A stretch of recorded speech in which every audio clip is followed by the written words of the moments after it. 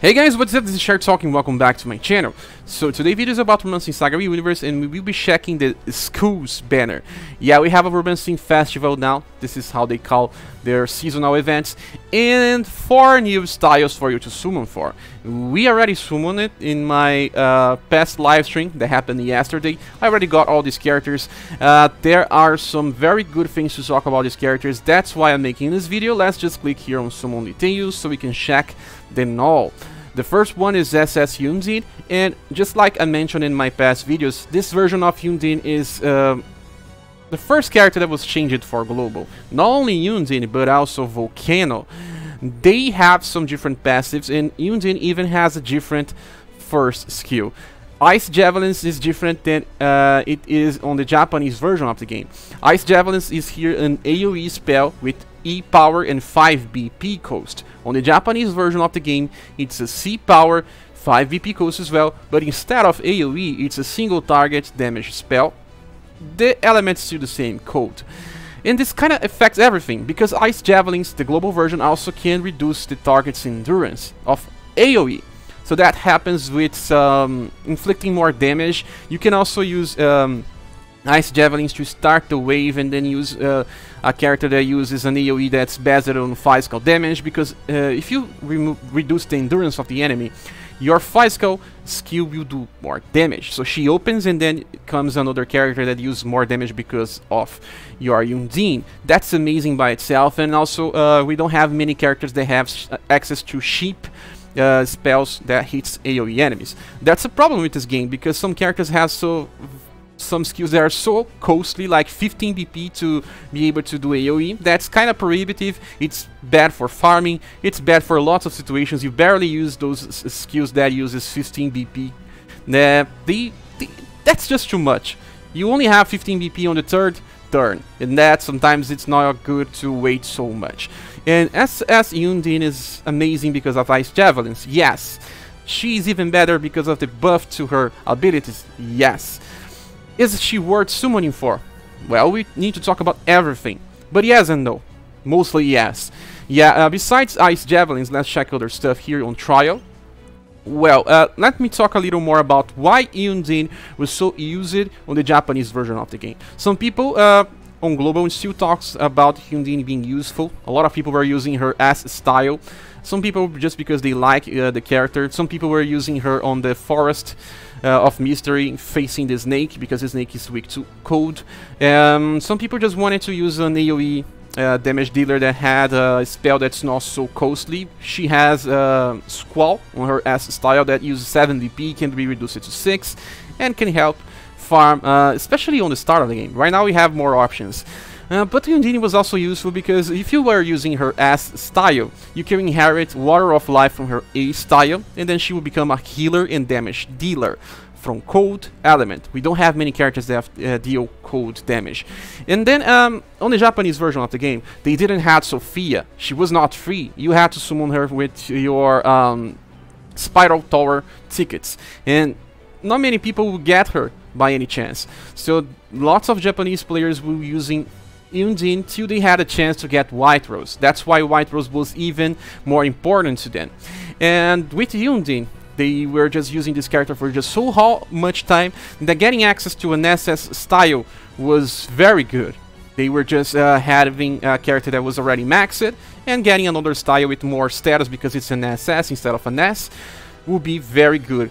Even better because SS Styles has access to 6 LP instead of 5. So she will be able to perform 1 more healing.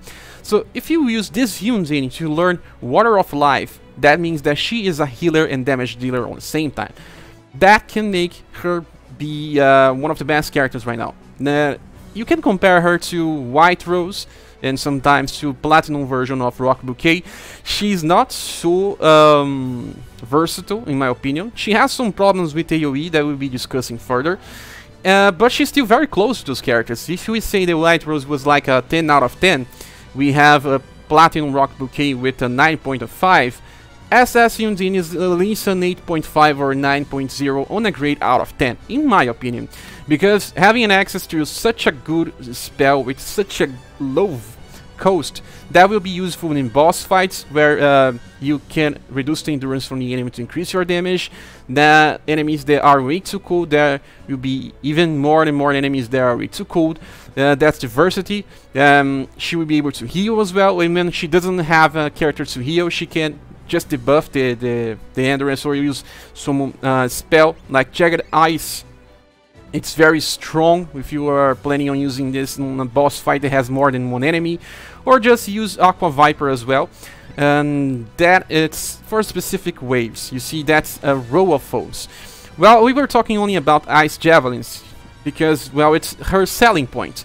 But her other choice of spells are a little interesting. Aqua Viper, you see, it's a affects row, it's critical against frogs, has a 9 BP cost, can be reduced to 7. I wish this was only 8 instead of 9, but in this game spells cost more than skills, I don't know why. And it's just the case. Aqua Viper is strong, but it would be better if it had a lower BP cost. Especially because you will always be using Ice Javelins most of the time. And Jagged Ice is just for that moment where you are clearing waves, or maybe doing Sweet Coliseum or some Robin Cup in the future, where you have this character ready to do overdrive against lots of enemies. And a 14 BP cost, it's not so good because, well, you see, we cannot get it to 10. She will never start the fight using Jagged Ice. But it's an average spell in my opinion. But her selling point is just using Ice Javelins most of the time, and then using Water of Life for healing. She can also use Squall, that she can learn from her S or A style, for AOE farming. But I have a specific video about using Undine for AOE farming, because there are some problems with that. And it's too much to talk about. So you see, this is Undine, her spells, and let's just check her abilities. They were changed for global. We had fired up 3, now we have fired up 4. Fighting Spirit 2, so she gets more intelligence when she attacks instead when she kills enemies. And very nice, because that happens all the time. She already has fired up. And the last one is called the Self-Improvement. That is a curse sometimes. It's usually a blast, but can be a curse for AoE farming, and that I will explain later. It's just that when you get a new BP, that affects the choice of spells when you're running on auto. Because sometimes you have access to a spell that was from high cost, and that can affect your choice of spell on the next turn. It's usually a curse for auto farming. It's good for boss fights, but for auto farming it's not. The worst of them all is just that you cannot remove this. You cannot remove it, it will always be active. I just hope one day we can remove some abilities from being active all the time. So this was Undine. In my opinion, she's a very good character. Like I said, she would be a 9.0 out of 10 or 8.5 out of 10 if you were grading her on a scale of 10. A very good character with a good selection of spells, and even better if you want to use her for farming, fighting boss, and healing. Okay, so this was SS Undine. Next one is Volcano.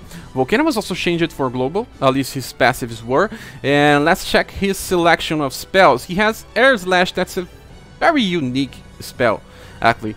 Air Slash is a spell that deals slash damage. I thought this was supposed to be wind instead of fire, because Air Slash. And you see, 3 BP cost, very cheap. It has a deep power because it has access to critical damage. But being so cheap, that means that he can use it all the time. He can even reduce this to 2. That's amazing. But it's not considered a heat spell. You should only use this against enemies that are weak to slash. Okay, so I think it's an amazing, unique skill. And the second one is called Magma Explosion, that increases the BP cost to 9 already. And you see, it's indirect single fold. 9 power is not so bad. It's a spell of second slot, because it can be awakened twice, reducing to 7. It's good for a single target damage. Very good actually. 9 BP, it's average cost for this type of spell. If it was a skill, it would be 8. And the last one is Wrecking of Fire. The Wrecking of Fire affects a column of foes. That's a little prohibitive, because most of the time you have to depend on the enemy formation, and can be reduced to 10. I do not suggest you doing so. I think this would be hardly used, if ever. He can also inherit Firestorm from his other styles, and Firestorm starts with 11. You can awaken it once to reduce to 10, and then he can open with Firestorm and then use Air Slash. But then I don't know if he's a good character for AOE farming at all, because he doesn't even have access to much AOE, and using Firestorm you just decrease his BP to such low levels that you will only be using Air Slash. I think he's more about challenges where you can use either Slash or Fire damage, so he's a little more situational. Even though you have some good and unique choice of spells, this doesn't exactly tells you that he's a character that should be used in all content. He's very specific. Okay, so let's just check his abilities. Clicking here on Style Details, Abilities. He has Fired Up 4. That's what was changed for Global. And he also got Fighting Spirit 2. That's the same as Undine. That increases his own intelligence when he attacks. That's amazing because he gets more damage. And if he wants to keep using R Slash, that will be good. And just one thing that I forgot about is that Air Slash deals critical against floating, and lots of enemies on this game flies. And everything that flies will do critical damage, and that will be increased. So if you want to keep using Air Slash, that will be a good choice. Okay, so the last one is self-improvement, just like Undine, the choice of abilities.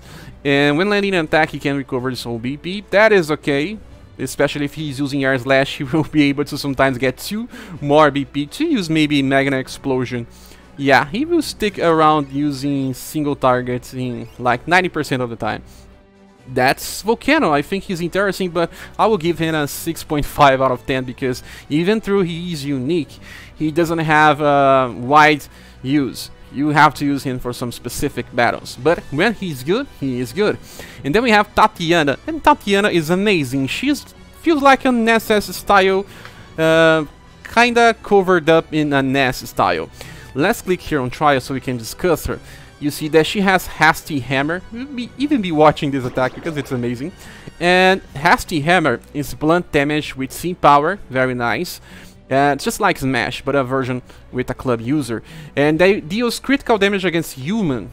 That's interesting because usually when you have a critical damage, you have decreased power. She kept her C power, got critical damage against humans, and can also inflict stun. That's amazing for a NES style. This skill is also unique to her. I never saw this, don't know if any other character in the future will learn as well. And then she has Bone Crusher, and we all know how important this is. It's just like Submission, but a little less power, because it's B power, because of it being critical against Bone. It reduces the SCR from the enemy. That's amazing. We really need this, because a lot of enemies deal damage based on SCR, most of them. Anyway, and well, she is exactly a jammer. We'll be talking about her role as a jammer when we check her abilities. And the last one is Gong Ringer. It's just like BR Crush. We have 12 BP with SS power. Cannot get any better than this for a long time. These skills are the best ones to invest. You can even get it to 10 with only 2 awakenings. You don't even need to do the 3rd awakening. That's more costly. So Gong Ringer is an amazing skill for damage, but she's not exactly built for damage. So maybe you won't even need to use Gong Ring unless you are, say, using Overdrive. Then you'll probably use Gong Ringer to increase the damage output. And then let's just click on Style Details. You see that she has an amazing source of skills for a jammer. She has the only bad thing is this increases the amount of Auron received. I don't know why they give this. I don't know why, because she's not a farming unit. Enervate 2 for STR and agility makes her very comparable to Christmas Cat. Christmas Cat has the same things, but with the difference that the first skill reduces the enemy resistance against stun. Because Tatyana has a skill that can stun, maybe the two can work very well together, especially against enemies that uses martial arts skills, because they are affected by STR and agility, and then you have to just debuff the 2 status. Debuffing the agility will also guarantee that you won't miss your attacks. Depending, there are some bosses right now that I failed some attacks, so can be interesting. And well, she uses Bone Crusher with Enervate 2, meaning that she can debuff the enemy 2 times on the same turn. Very awesome, and this is why I'm still using my Christmas Cat till this point. And not only this, Tatyana can also learn Skull Splitter, or it is Skull Crusher. There are skills with some similar names. From her Christmas style, if you got a Tatyana from Christmas event, then you can learn this skill that will be amazing. So she will become a jammer that can decrease STR 2 times, she can also decrease agility, she can stun, and can also decrease intelligence from the enemy. She will be a very good helper on Volcano and maybe Dentark, where you need those debuffs. Okay, so I really suggest you guys investing on your Tatyana. My Tatyana is already on style level 49. Just so you can see how much I like this character. It's not because of the arts, it's just because of the kit. It's amazing, you really need debuffs on this game. And Tatyana will be like a 9 out of 10 on S style range. It's an amazing character. And then we have Mariah, and the system of 8 styles, in my opinion, are like 99% only for inheritance. And Mariah has an S style, and then she gets this A style, maybe to inherit, to pass one skill to the S style. I don't know. She has Sweep. Let's just click here on trial. Sweep is a pierce damage, can stun as well, interesting. This is not a bad skill at all. And we have Aim. Aim is just average, but it has a very cheap BP cost. Because it doesn't have any effect. And the last one is Javelin, and Javelin is just damage as well. And that brings us to the question. We usually use S styles because of their effects. Why would we be using an A style because of damage? They have a lower damage output because of lower status. So even though the skills are not so bad, they do not bring any effect. That will be the only reason why we'll be using an A style. And yeah, we have style details here, you can see that. Fighting Instinct, when landing an attack, she has a chance to get increased STR, she increases style experience, maybe only use her during the event, and damage increases on full HP. Yeah, they are not so interesting. So this was the 4 new characters. Now we need to talk about the last one. The last one is actually a free character. We have to go to the event and get him by exchanging the currency. And this character is actually very interesting for AOE farming. Yeah, let's just go here and click on exchange. This is Heroic Prince Thomas. Let's click here, Heroic Prince Thomas. He has access to Rapid Volley. That is a not so cheap cost skill. You see 6 BP for E damage. And it's a Pierce. We don't have many AOE Pierce skills in this game, and can be interesting for some stages where the enemies are weak to Pierce. Rapid Volley can be used to spam because his second skill starts with 11 BP cost. So reducing Rapid Volley to 5 means that Prince Thomas will be able to use it 3 times on a fight, 3 waves, 3 Rapid Volleys to help you clear waves of enemies. That is interesting. Prince Thomas is an S style. You can easily get him to very high style levels because on this event we get lots of pieces for Prince Thomas, and I do suggest you guys investing on him, especially because we have more status gains from him right now. And Rapid Volley AOE spam will be a thing with another character as well. I think it's Zunji. She also can be used for that. But you have to farm her style. I think we are like 2 or 3 chapters away from that. You have to farm. It's an SS style that you can get for story. And you see Rapid Volley is good for farming, and then we have Rain of Arrows. Rain of Arrows is actually not so bad, it's just like Punishing Palm, but you have to awaken once to start with a 10 BP.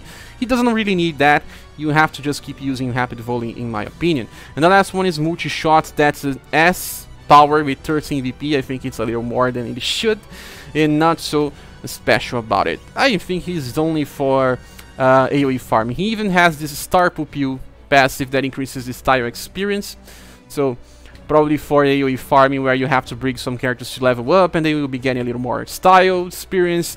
Nothing that really changes because 7% barely affects anything. And then he has Hardy Defense, that the damage will be reduced when he's on full HP. That's only for that situations where he fails to kill the enemies, or you are using other characters and they are still not enough to clear in one turn.